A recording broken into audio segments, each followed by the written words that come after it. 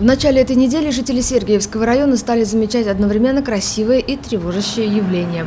Везде появилось большое количество пестрых бабочек.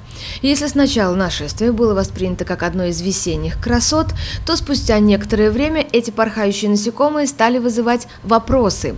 Почему в этом году их так много? Чем может обернуться этот крылатый парад для посевов? Чтобы это выяснить, наша редакция связалась с московскими лепидоптерологами, специалистами по бабочкам.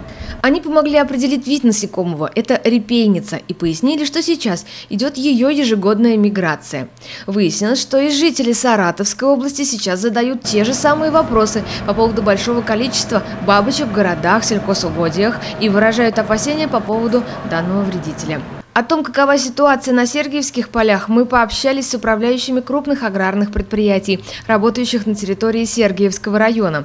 Пока ими идет изучение ситуации и размера возможной угрозы. По их данным, гусеницы такой бабочки могут повредить посевы сои и даже подсолнечника. Подробнее о возможных последствиях и мерах борьбы с этими крылатыми гостями мы расскажем в нашем эфире в самое ближайшее время. Не пропустите.